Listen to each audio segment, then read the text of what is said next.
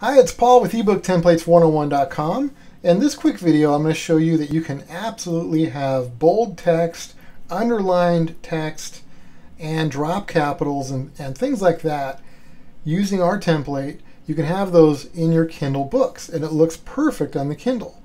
Now, the reason I thought I'd do a video to show you this is because I've actually had some people challenge me on this and tell me it can't be done. And it can absolutely be done with our template, and it works perfectly every time.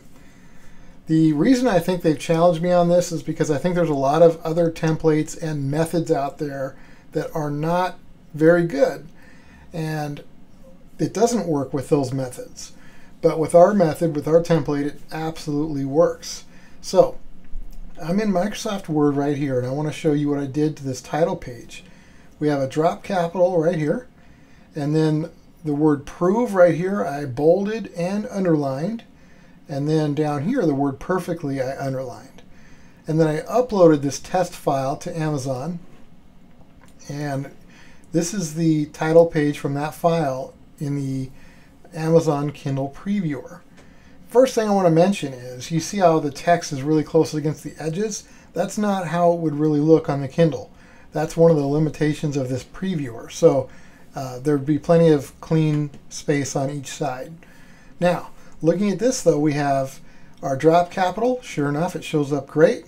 The word prove right here is bolded and underlined, as we did. And then here, the word perfectly is underlined as well. And this is the Kindle Preview tool. It looks perfect on the Kindle and all the Kindle apps. So yes, using our template, you can definitely bold letters, words, everything if you want to. You can underline, you can do drop capitals, and all that kind of stuff. And most importantly, it comes out looking perfect on the Kindle and all the Kindle apps. So if you haven't already, definitely check out our template. If you have it, make sure you're using it, because there's a lot of people selling a lot of books on the Kindle, and I hope you're one of them. All right, until next time, I'll talk to you soon.